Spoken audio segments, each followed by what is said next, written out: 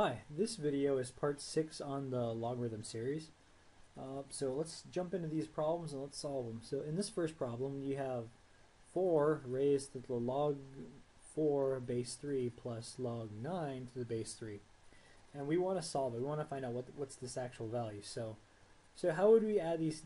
How would we even do this? So I mean, you look at it and you're like, oh gosh, there's logs in the exponent. Ooh, how do we do that? Well, the way you do that is first let's start off and combine these two. And you can combine them because they have similar bases. You notice this has a base 3 and this has base 3.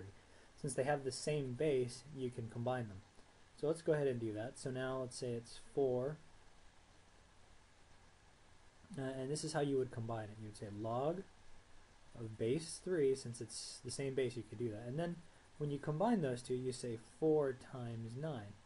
Because since it's a positive, since you're adding these two together, you multiply the interior portion together. And that's going to give you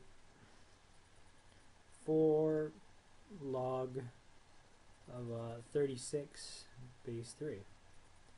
And then in order to solve that, I would change that to 4. I need a little more space. So I'm just going to write it over here. So I would rewrite the natural log to, or the log to the natural log. I need more space still. Sorry. Okay, so I would change it to the natural log of 36 divided by the natural log of 3.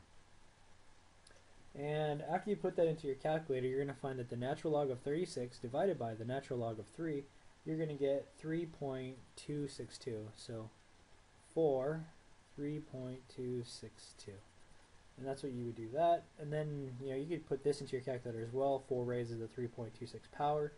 And that's going to give you a value of 92.01.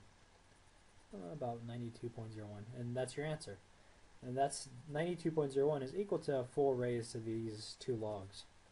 So let's go on to the second problem. Here you go. Now how would you solve this? Now you look at it and you see that e, and then it's raised to the 4 times the natural log of 5. So I mean, how do we do that? The first thing you do is you're going to move the 4 into these brackets, or into these parentheses.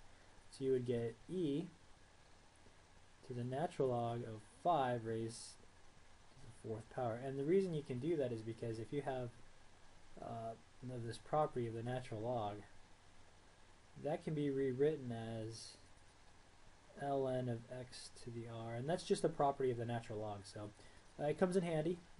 So here at this point you get the natural log raised to the natural log of 5 raised to the 4th power. But when you have e and ln like this, they cancel out, and so you're left with 5 raised to the 4th power, which is equal to 625. Yeah, and that's how you would do that one. So let's go on to the next one. Now, for this one, I want you to try and combine them first, and then after you combine them, to solve for the final value. So go ahead and pause it, try to work it out. And I assume you already did that, so I'm going to go ahead and work out this problem now. So again, here you have the 3 in the front, and when you ever have a number right in front of the natural log, you could always put it up here to the exponent, and it makes it simpler sometimes. So let's do that. So the natural log of 3 raised to the 3 power, or cubed, that's just putting this right up there, minus the natural log of 5. And so since now at this point you could, in order to combine into a single logarithm, what you could do is, since it's a negative, and for this property, if you have the natural log of, let's say, x minus the natural log of y, that can be rewritten as the natural log of x divided by y. And so that's what we're going to do over here. So here we're going to just write the natural log of 3 cubed over 5, and that's that answer. Now in order to get the final answer, you'd have to type that into your calculator to get that, and that's going to be, hold on a second, I'll get it right now. That's going to be equal to, so the natural log of 3 cubed divided by 5 is equal to 1.686. And there you go. So I hope you liked the video. If you did, please like it. And good luck in your classes.